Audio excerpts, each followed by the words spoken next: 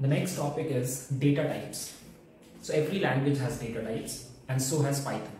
In Python, there are 9 major data types, and we are going to study them in detail. But for now, we'll just see what are the various data types available in Python. So there are 9 data types, and these are on your screen: int, float, string, boolean, complex, list, tuple, sets, and dictionary. Okay. So what I'll do is I'll quickly show you how they look. Okay, at least so that we can recognize them in future when we'll read them. Let's first talk about integer. You already know how they look. So this is an integer, right? Simple. Next, float. Float is something with a decimal value, and this is a float. Python does not have a character like C, but there is a string. So I'll show you how a string looks. String, let's say Kolkata.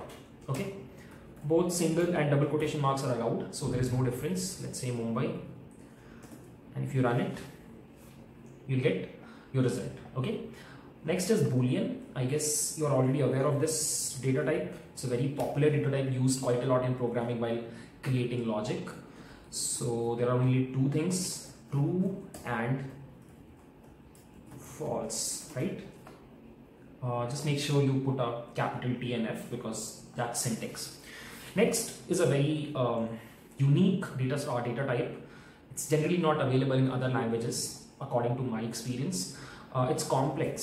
So you must have done complex numbers in high school, and in Python a complex number will look like this, right? 4 plus 6j.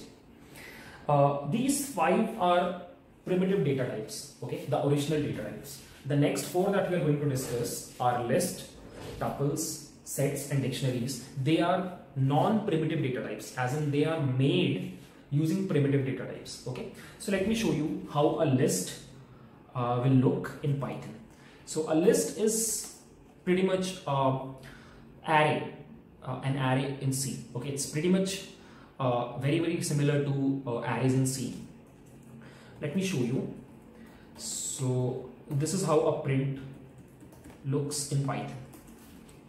It's almost an array. There are some added features, powerful features that we'll discuss when we'll discuss lists in detail. Okay. Then we have a very similar looking data structure called tuple. Some people prefer calling it tuple. I prefer calling it tuple. Sounds nicer.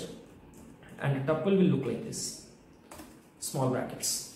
Okay, so a list has square brackets, a tuple has small brackets. And finally we have the last 2 data types. One is sets. I hope you remember set theory: set intersection, set union, disjoint sets. It's the same set, and a set looks like this in Python. You have this curly braces, and then you have your items separated by a comma. Okay. The last one is dictionary, and it's a very powerful data type, and it's actually used a lot. It's used quite a lot in Python, and you will actually understand the power of dictionaries when you use them. Extremely popular, extremely powerful. These are very much similar to structures in C, or if you have done hash maps in Java, it's very similar. Key value pairs are there. So a dictionary consists of key value pairs separated by a comma. Let me show you. So you have a curly brace, then you write your key, then you write your value, then a comma, then second key value, and so on. Okay, I'll show you one example. So this is one of the examples, and that is how a dictionary looks in Python. Okay, so we did 9 different data types: integer, float, string, boolean, complex, list, tuple, sets, and dictionaries. We'll discuss them in detail in the future part of this video. Okay, so next we'll discuss a very important function called the type function. Okay, so what does the type function do? If you provide a piece of data in the type function will return its data type. That's its primary function. And to be honest, if you believe me, it's a function that is very useful under a lot of circumstances.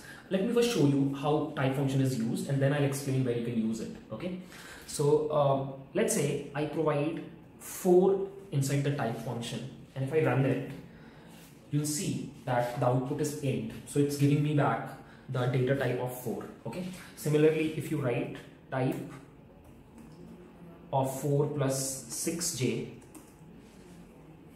it would return complex. I'll give you 2 more examples just to solidify the understanding.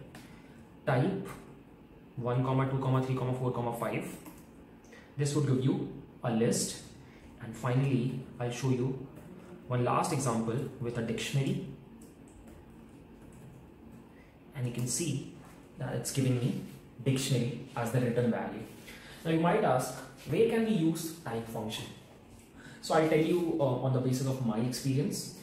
Whenever you're working on a big project which has multiple files, you have multiple classes, there are multiple people working on the same project, and at times you are working on a file where your senior programmer is also working. Okay, so you are working on line number 600, your senior programmer is working on line 300, and let's say he created some variable a which you have to use now. Okay, now right now I have no idea what is the current data that is stored inside a, and now since I have to write some logic using a, I should understand, or rather I should know what data type is a holding. In that case, I would simply use type to check what is the type of the data. Okay, so this is just one example. Just believe me, it's a great function, it's a cool function. You'll use it a lot when you will do proper Python programming. And I would just say, till then, just remember that this is one tool in your armory, and you can use it whenever you want. Okay, now let's discuss the input function. Okay, I thought before discussing the input function, why not discuss the type function? Okay, so let's discuss the input function, or how to take user input.